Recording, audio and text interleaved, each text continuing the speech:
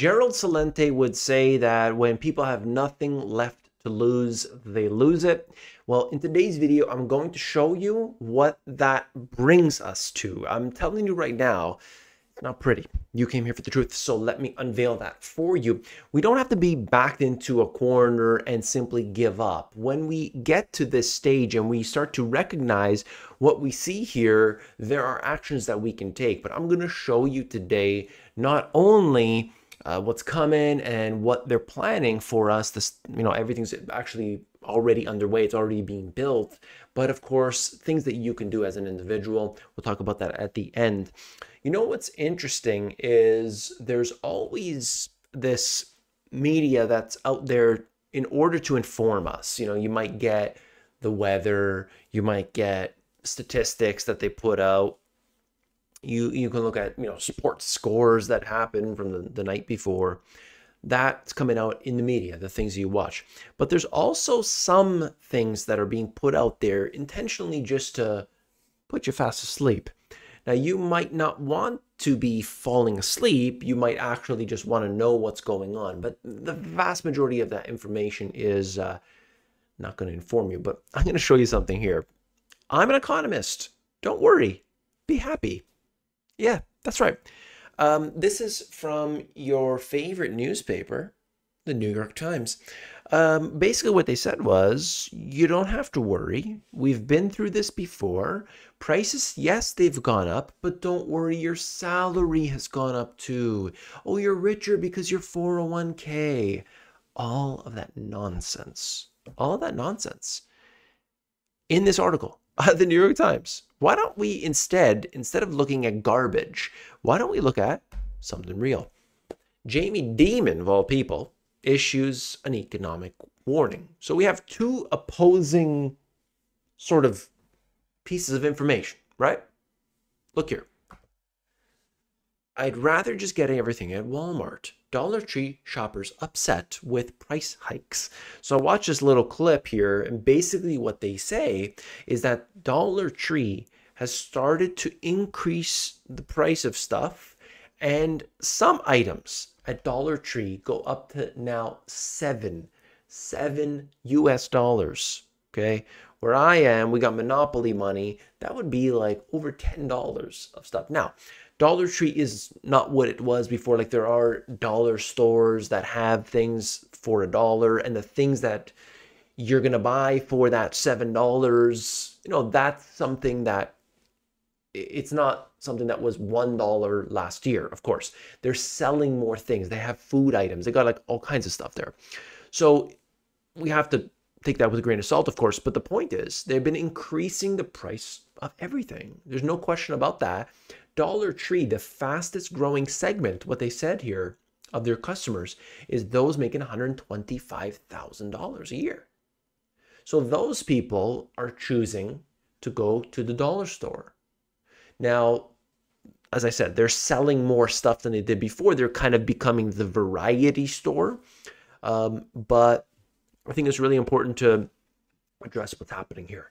The currency is being devalued. But at the same time, what's happening here with all businesses is that they are pushing as much as they can, and they're trying to find that ceiling. I know this myself in my business, where Amazon is put in the squeeze. I didn't increase prices for something like more than 2 years as Amazon's pushing, increasing those fees. But of course, eventually you got to start to dial that up a little bit too, because your margins keep thinning out. Okay, if they're doing that, well, I got to respond. That's what some of these businesses are doing, right? I realize as a small business, not a big business, what's going on. Those that are really controlling things are putting the squeeze on everybody else, trying to squeeze you out of business in a sense. The rich are getting second passports, citing risk of instability. So those with money are looking at the scenario. They're saying prospects are not good. I, at the very least, want a plan B. You see what's happening? If they have money, they're saying, you know what? Yeah, I'm getting out of here. Or I'm going to get a second passport. I want something that's, if the stuff hits the fan, I've got a place to go. And some are actually doing plan Bs and plan Cs and so on. What we have here is part of flag theory. Flag theory is actually quite interesting, where if you have the money, if you have the ability to do so, you would be able to plant flags in different places. So what does that mean? You are a resident of one place. You have your corporation in another place. You have a bank account in another place. And all of these things work seamlessly with each other, but they're all in different places, different flags everywhere, so that you have the maximum amount of diversification possible.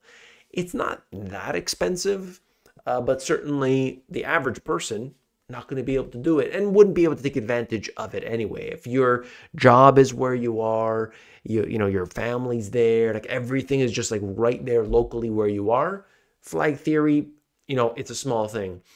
But for some people, they're simply just getting out. They're saying, I've had enough. Look, another example, why Californians are fleeing this once golden state. They talk about the prices, they talk about all the different issues.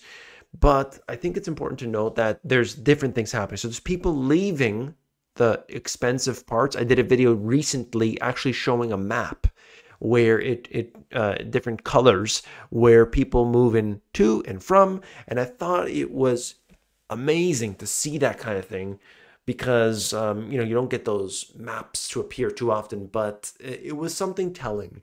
And it explained how areas that are too expensive, well, what happens? People can't afford it. They leave. And when they do that, you're taking tax money with you.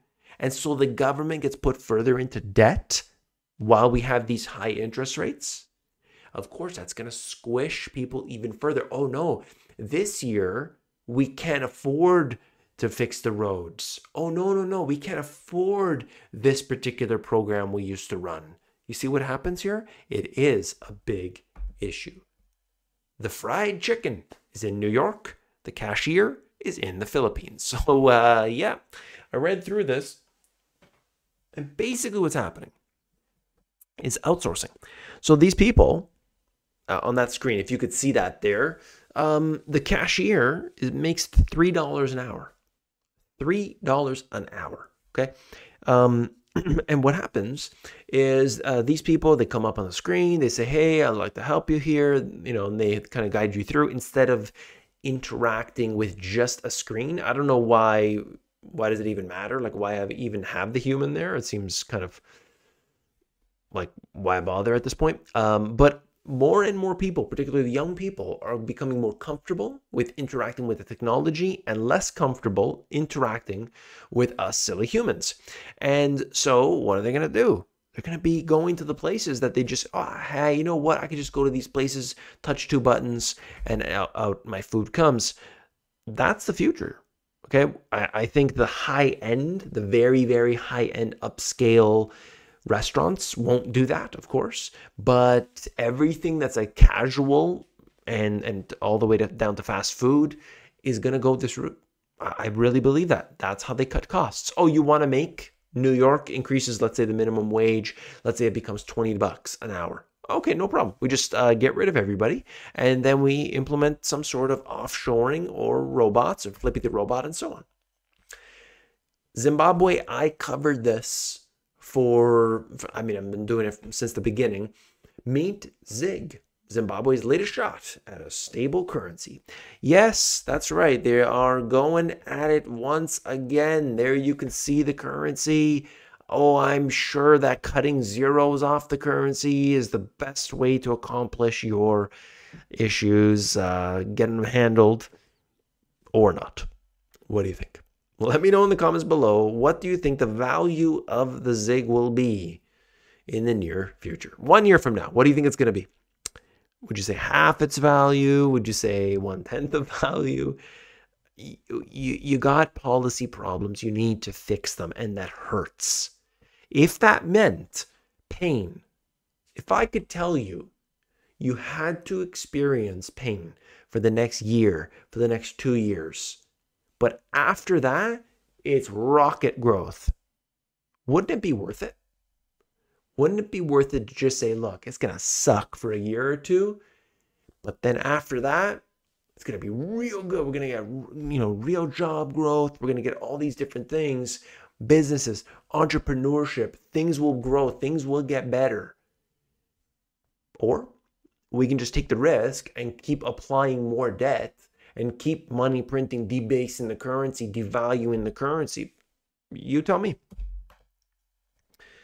And what happens here? Of course, people push to the edge. They do whatever it is they can. Cash-strapped Argentines queue for eyeball scans. You remember this thing? Well, in Argentina, people are saying, I'll do whatever the heck I can because my currency is worthless. And so I'll take some of this stuff. I'll convert it. They'll probably just take it and instantly convert it to either Bitcoin or their own cash or whatever. And so that's going on right now.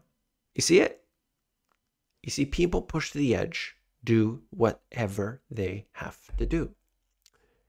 And now, for those who stayed until this point, get to learn exactly what this all entails. IMF's Tobias Adrian on a multilateral solution to the world's cross-border payment woes. What is he talking about? He is talking about CBDCs. He's talking about everything that's been happening. They are looking at this right now being the solution to the problem. A CBDC, central bank digital currency, that is not only you have one for the ECB, you got one for the Fed, you got no. We are talking about a system that they're saying the ledger, like the blockchain, right? They would all be interconnected. All central banks have to accept a certain unified ledger system. So, of course, they could talk to each other. They could read each other. And there's going to be one group that's at the center of that. Maybe it's the IMF. The BIZ is already doing that today, Bank for International Settlements. They're doing so. These tests are happening. The beta test is happening. And they are going to push everybody into the CBDC. And that means, imagine you have a problem with your current system. Just think about where we are headed. The system is so beyond, it's beyond anything where you can ever, oh, I'll just get around it. Oh, I won't use it. I won't accept it. People are pushed to the edge and they will accept anything because they have to. They're saying, well, I'll take it. You can see the offshoring. You could see the robots. You can see the AI. You could look at the economy, the inflation, and the prices of everything one by one by one. And we get to the supposed solution, Hegelian dialectic, problem reaction solution, CBDC, not just a central bank digital currency, because that in itself wouldn't mean much, but one that is connected with all the others in order to eliminate all that last shred of sovereignty that you may have had, that last little bit of control. You remember, in the United States, Congress, at least they grill the Fed every so often. What are you doing? Why did you do that? What's going to happen with this? Why are you doing this? There will be none of that anymore. It won't even matter because the overlords above them, they make the decisions. So the Fed would just sit back and say, it wasn't us, it's them. They told us. Or we had to because, multilateral and because of international and because of national and because of this and that, they make excuses and it's over. That's the way it goes. What can you do as an individual? Number one, well, here's the thing. You got to understand the pillars of prosperity. So you can type into a search, pillars of prosperity, the money GPS. That video breaks it down. Number one, increase income. Number two, self-sufficiency. These two things are important. You could focus more on one than the other, but I would look at both. You got to understand what you can do, what your limitations are, of course, where you live and things, but you've got to understand the pillars of prosperity. Look at the section, how to and solutions. I've got a playlist.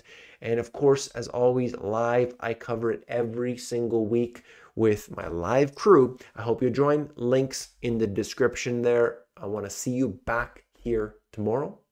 All right. Take care. See you.